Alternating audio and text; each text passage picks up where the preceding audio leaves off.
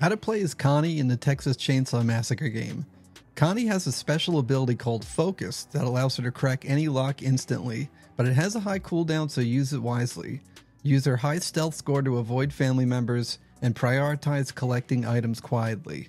Connie is weak in physical confrontations, so evade rather than engage in fights.